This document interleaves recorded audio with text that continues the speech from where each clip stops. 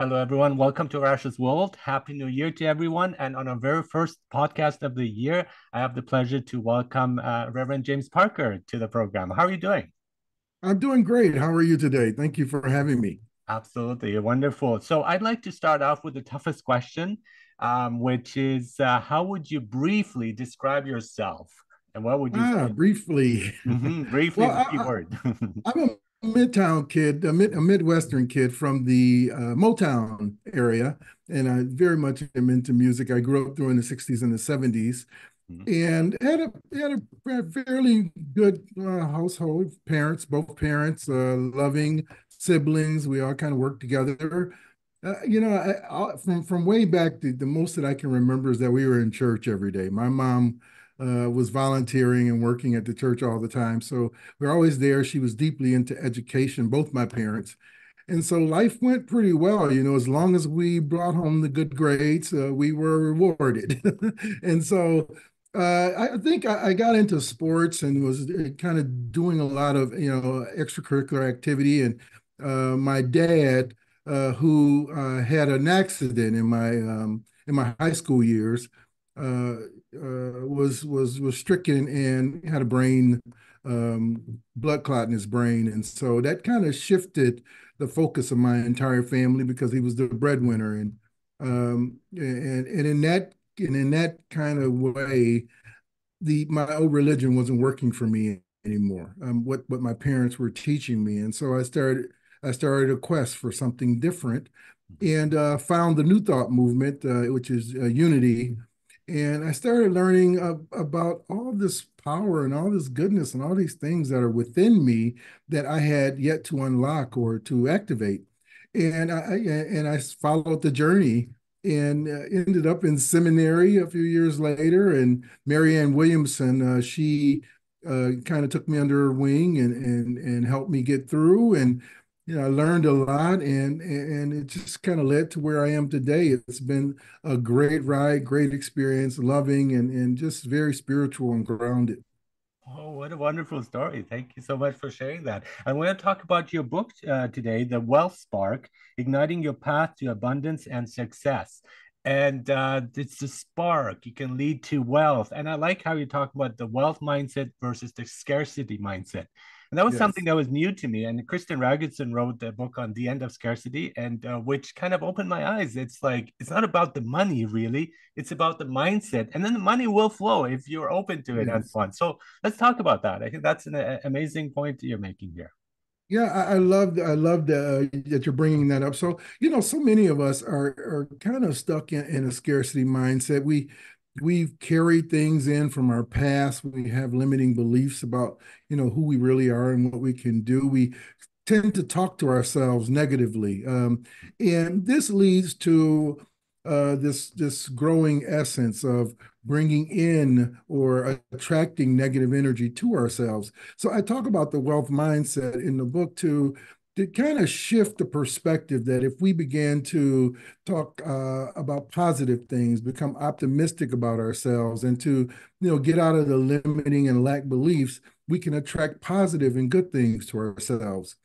Mhm. And I think again, when you talk about potential, that's so important. And to bring in the hard work to bring it into fruition, that's important. A lot of people are kind of defeatist. They have negative thinking patterns. They would say, "What's the point?" And they would point out to other people who got better fortunes than they do, and so on. And I think that's defeatist in many ways because we really have to like focus on what we can do and work hard, and things do fall into place over time. No, you're absolutely right. And that's kind of the premise of the book is what I really want people to get out of is this competitive nature or this looking at things on the outside as being the basis of who they are on the inside and to begin to find our real true highest self that's within us. And if we do that, it just brings about this whole new dynamic, this paradigm shift within that allows us to begin to see that we're all one. We're all working at this together, and that if we put forth our own effort, we can make a difference in the world. And the misconception of wealth, because it's not just money, although money is important, of course, is necessary, and we Yes, like to have it, and it gives us also more opportunities. But if that's what the only thing you're looking for, then you're not going to be happy, because money does not bring happiness, as we know. And if you're holding on to it, or you want to just increase it without spending it on yourself, on your loved ones, on helping others, then it's pretty pointless. absolutely. I talk about how many times we get stuck in this misconception in our society that prosperity ensures this lasting well-being and happiness, and that's a total misconception. There's no way that by having prosperity in one aspect of your life that it automatically ensures success in another aspect of your life. It's really about integrating all aspects of your life, your emotional self, your personal self, your relationships, your health. All of those things add up to true wealth, including financial gain. So it's very important that we begin to take this holistic approach to prosperity. I remember hearing a song by Gret Lake from Emerson, Lake and Palmer, and the lyrics there stuck with me. You don't have to be well to be wealthy, but you have to be whole to be holy. And I love that because it really points to that. And the people who are wealthy in terms of financially wealthy are usually not well off, basically, not happy. Very true. Mhm. Very true. There's this that's another misconception. It's so true that even by having money, it does not mean that you're going to be happy or that you're going to find fulfillment or purpose in life. It's really about coming into a peace of mind, a wholeness within. I talk about holistic wealth because it's really about enriching every aspect of your life, not just your finances. It's igniting a path to a more fulfilled and abundant way of living. Mhm. And everything in moderation too. I mean, I'm a fan of hard work. I grew up in Germany, so that's important for Yes. everyone there. But at the same time, I think sometimes they push too far. And finding here the self-care, a moderation of like really taking care of yourself, of giving yourself some downtime, some free time to also develop, to process, and to also develop spiritually as well. So not just be Yeah. looking at the one aspect of our life. Yes, I watched one of your interviews where you said that you take Sunday and you don't do anything. You that is your day, your kind of your Sabbath, your day of rest, and everybody needs to adopt Yes. that concept. We really need to take time off as well. We need to set boundaries in our lives. We need to look at our nutritional values. How are we eating? What are we putting into our bodies? Are we taking a walk from time to time? Are we getting enough rest at night? All these things factor into bringing forth our own greater wealth, wholeness, and well-being. Yeah, and holistic is the magic word here, because like people Yes, sometimes focus just on their body and they work out and do exercise, which is great, but then you need the whole thing. And as some people just look at the mind and they meditate, and which is also good. But I think it's a combination of all of them, including here the spirit or soul, whatever you want to call that, which is also part of it. So it's much yes. more complex and intricate, and we often lose sight of that. It's not just one part of it. You have to look at the whole thing, the whole picture. Yes, I absolutely agree. I mean, one of the most important factors to me when it comes to self-care, I mean, beyond even the eating right and the exercise and the lifting and running and that's so pervasive in our society, is just a moment of meditation. Taking the time in the silence, getting yourself centered and grounded, paying attention to your breath. That kind of brings us into the present moment. It allows for a more succinct way of living, and it just benefits us in such a great way that I believe that the first thing that we should do before doing anything is to really take the time to go within and allow ourselves to really be lifted up so that we can move forward into a greater experience. And you mentioned also mindfulness in your book, and that's something I very much believe in more than meditation, because for me, Yes. mindfulness is like meditation in action. And that's Yes. also an important part that you stress. It's like taking action, not just standing still, not just waiting, not just praying for things to change, but actually being the change and becoming Yes. part of it. And I think that's hugely important. And it's often Absolutely. not given enough attention for many of us, where people would pray, for example, for things, and then when it doesn't happen, they get upset. And it's like, no, it doesn't work Yeah. that way. You have to do the Yes. part as well. Yes, yes, absolutely, and I think that's a very important factor. Really, when we think about mindfulness, we're really talking about taking action. In a sense, it's really allowing us time for self-reflection and self-awareness. Well, I kind of term it putting feet to our faith. We Yeah. have to be able to walk the walk. Mhm. To take the things that we've learned, the things that are within it. We have everything we need inside of us. And all we really need to do is to take a time to become conscious, to become aware. And these things will factor into the greater good of our lives. Yeah, I'm reading Father James Martin's book on Come Forth on Lazarus, and he has Mhm. this. He talks about the two terms that they have in the Greek language and in the New Testament of time. And there is Mhm. chronos, which is the time, the actual time, the day, time of day, and so on. And there's also kairos, which is the time, the right time. You hit when the iron is hot, you strike then, Yeah. and just Yes. that moment. And so the two don't necessarily overlap. So when we do an action, we expect immediate results. And when it doesn't happen, we get frustrated.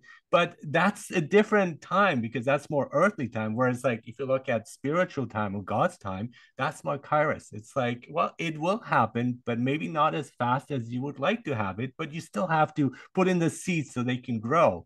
And it's Yes. like farming, I think, is a great example of that. It's like the harvest will come, that's Kairos, but it's not on a time schedule that we would have. Like in a week, I'm going to have this, right?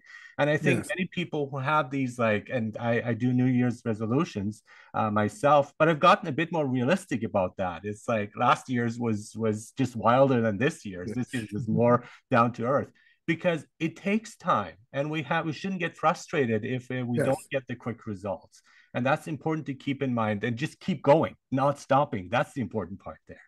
That's right. Yeah, there is a divine timing to everything. Mhm. And yeah, it's really about us becoming patient within ourselves. Things are always happening in our lives. Something is always moving. And if we just take the time to just be grateful for the moment we have, just get into a moment of gratitude, Yes. allow yourself to see the good that you already have. You automatically open the way for the magnetism that is within you, that inner attraction that's pulling things in. You don't have to do anything in that regard. Just do the work, as you said, plant the seeds in ready soil and just allow the harvest to come forth. Yeah, exactly. And that's mindfulness helps to see that because often when we walk around, we have these blinds and we don't see anything and we don't see the progress was actually made. And this is one Yes, of the issues I have with spiritual growth and so on, because it's not as visible. Like right. financial growth is visible. I have a new car, I have a new apartment, but spiritual one, you can't. It's harder to show to others, but then others can sense it too. And we often when we look back, it's like, oh my God, a year ago, and now I've grown so much. And I think taking stock of that too, it's like we continue to grow. And for me, I like also the idea of faith. It's something that's not something that comes to you all at once and you got it. It's something that you work towards. It's a lifelong achievement of sorts where you keep going and you keep getting better at it and so on, not just something that comes to you suddenly. Or would you agree or disagree with that actually? With in regards to spiritual maturity, I absolutely agree. We are always growing. We are always evolving. We are evolving beings. The universe is still evolving, and we're Exactly. evolving right along with it. So it's when we get stuck in resistance and the unwillingness to change that we kind of get stuck. I could actually pull faith into that discussion because faith for me, is not something that happens outside of us. Mm. Faith is a part of who we are. It's just like love, peace, joy, all these things that are within us, and it's the same spiritual nature that God birthed us with. Mhm. And so I believe that faith is something that we have to activate in a sense. A lot of Mhm. us, I like that. we think about losing faith, but you can't lose faith. It's Yeah. already there. You just have to activate it, to get it working and Reconnect with it again in many ways. reconnect with Yeah. it. Yeah, allow yourself to get in the flow of faith. And the currency, whether it's health or whether it's love, whether it's peace, whether it's finances, if you have the faith, to move forth toward what you truly desire, it will come forth to you.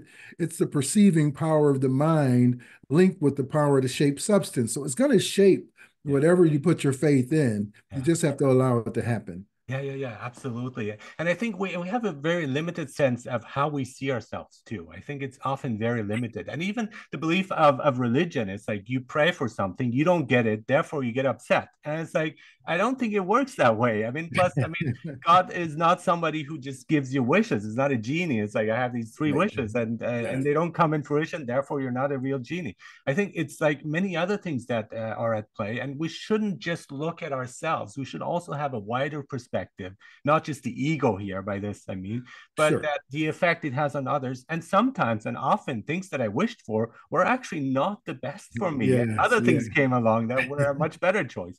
So to have that open mind towards things that happen to us too, and not be frustrated when our wishes don't come true in some cases. Yes, absolutely. I see it all the time where people are trying to barter with Mm, God. yeah, yeah, Like, yeah. if I do this, then I should get that.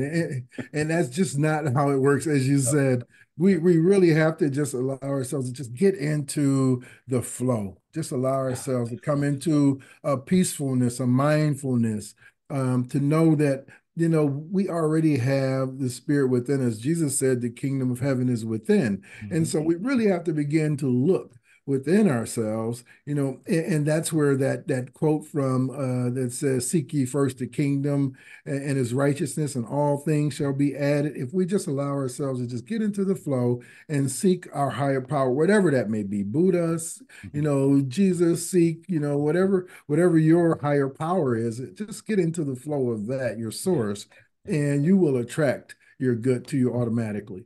Yeah, I want to talk also about visualization because that's something Mm. I find fascinating, and vision boards and manifestation and so on. So, what would you say about that? And then I'll share some of my experiences I've had too. Oh boy, visualization is very simple, but it's not easy because many people can't allow themselves to just stay in that moment. I liken visualization um, to just allowing yourself to focus on your truth. Who are you?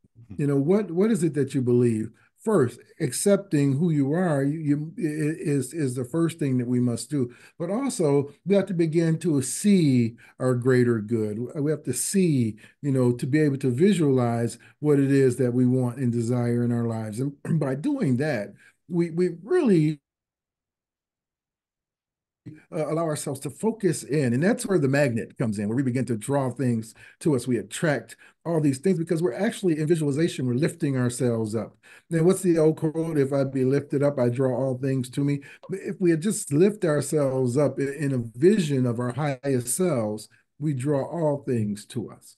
Yeah, I love that. And for me, it was like years ago, I saw this documentary about this program about The Secret by Rhonda Byrne, who talks Ah, about yes. imagining things and they come true. And there's examples Yes. of people who've done that. Jim Carrey, notably, who Sure. had this like dream of a check, and he actually physically had it. He really like That's right. believed in Yeah. it, and it came true. So, and I thought like first time I saw that, I was like, well, this is bogus, and but I'm gonna try it anyway. And the Sure. other thing that was important though is like you do have to have a certain amount of faith. I mean, you might think it's a bogus, but there's certain like, okay, let's trust this process. And then what I Yes. wished for actually came true. I wish I Yes. had wished for more because the amount of Yeah. money I wished for was actually not that much. But Yeah. it Yeah. was shocking when it did happen, and now I'm kind of practicing it, but again in a more realistic fashion because you still have to do the hard work. It doesn't come on its Sure. own, but Sure. it is so true, and I'm just fascinated. And I like tell people this works. Believe in it because it Yes. does work. Yes. It does, and you're absolutely right. I have began with my visualizations. I always finish them or conclude them with a statement.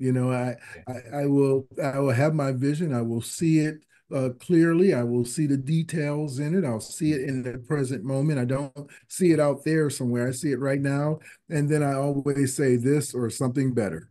That way, I Okay. leave the door open for even greater things.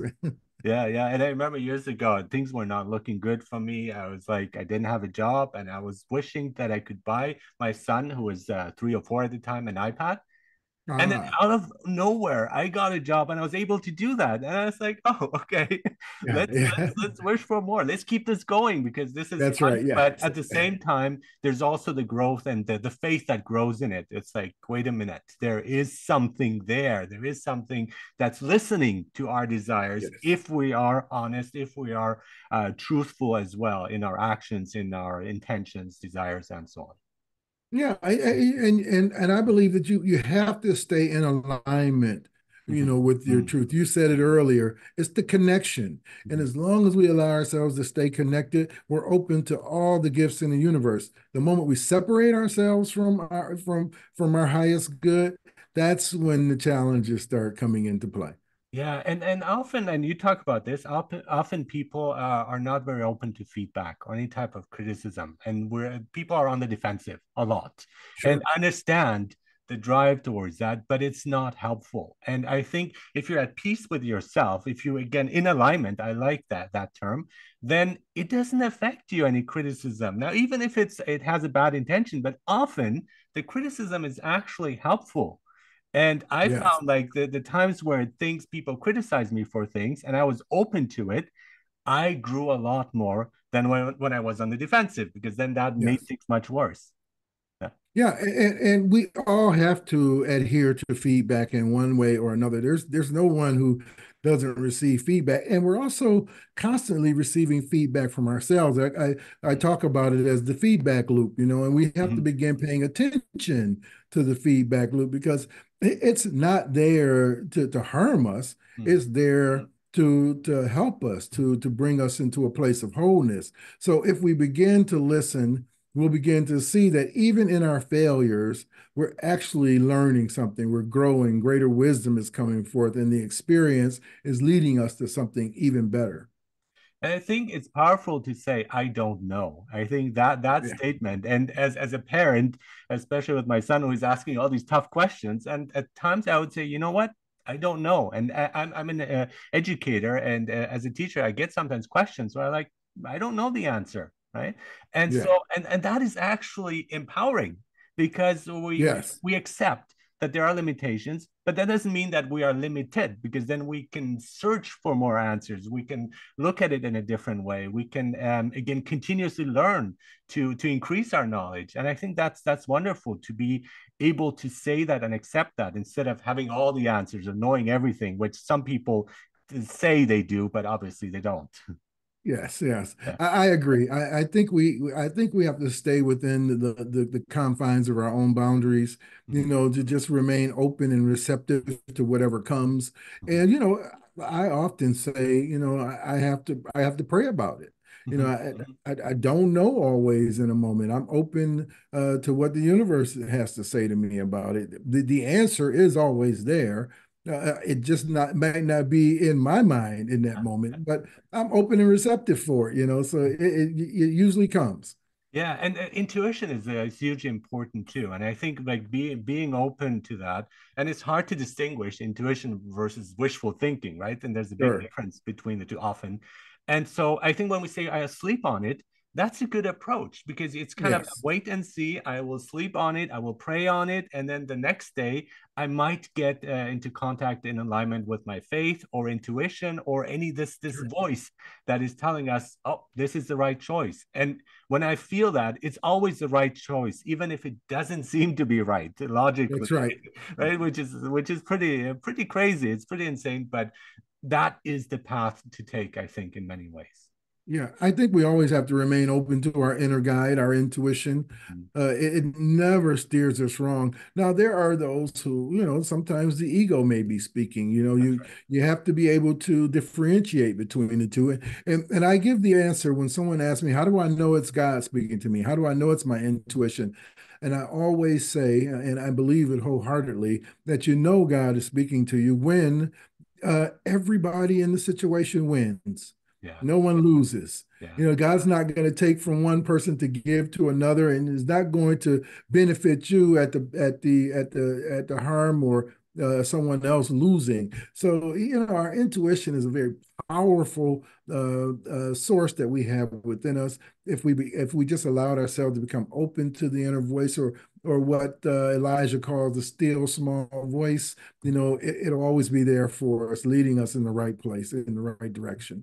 yeah. And that's what mindfulness helps too, to be in touch with our bodies too, because sometimes Yes, our brains tells us something, but our gut has a different saying that's about right. that, and different thoughts. And so, and I like the idea of, again, the three brains that we have: our brain, and then our heart, as well as our gut.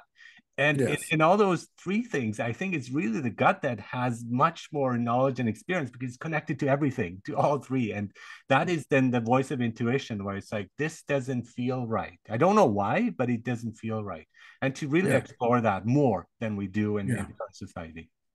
Yeah, I agree. I think the gut is the soul Mm, mm, of who yeah. we are. It's a kind of our consciousness. Many people, they take the James Allen view, and the old proverb, "As a man thinketh in his heart, so he is." So that's that brain and the heart. But Mhm, I think that does shape kind of who you are. mhm. But the soul plays a whole different role. The soul is the attractor to everything that's out there in the universe. And so if you have your soul open, if you have a consciousness, you will attract all the good things to you. And I kind of learned that as well from the secret, from the law of attraction. I really put it into play. I know that there's an energy at work, and if I just allow myself to flow in that energy, everything opens up for me. That is wonderful. Yes, absolutely. Yeah, and that's a wonderful way of starting the year with this podcast, of with the energy of tapping into that, of aligning Yes. ourselves. Thank you so much, Reverend James Parker, on being on Arash's World. It's such a pleasure talking to you. I want to remind everyone that you're an author, you're an ordained unity minister, also a life coach. You have experience in executive church management as well, and your book is The Wealth Spark: Igniting Your Path to Abundance and Success. And I like the word spark too, by the way, that you are Yeah. mentioning here. Thank you. Thank you Yeah. so much. And I really love the idea of us finding that inner spark within us. So it just made sense. And please, if you can, I'd love to have people come over to thewellsparkbook.com. Allow yourself to come into the group. We have a great place there. We have a lot of free and gifts there for you. And there's just a lot of like-minded people there. And we really look to serve a greater good in the world, and to come forth with a wealthy, holistic wealth approach. So Thank you thank you so so much much. for having me. Yeah. Happy New Year to you and everyone, all your listeners. I love your show, and I'll keep listening. Thank you so much. Take care.